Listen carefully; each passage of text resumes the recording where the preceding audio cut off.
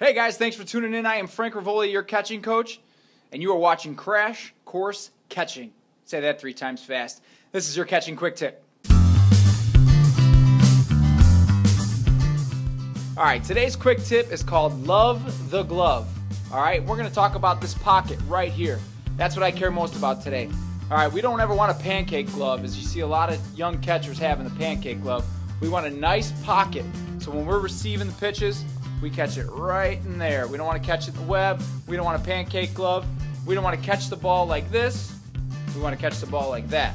All right. We want a nice pocket. Helps with soft hands. Helps keep the ball from bouncing out of the glove when you're catching it.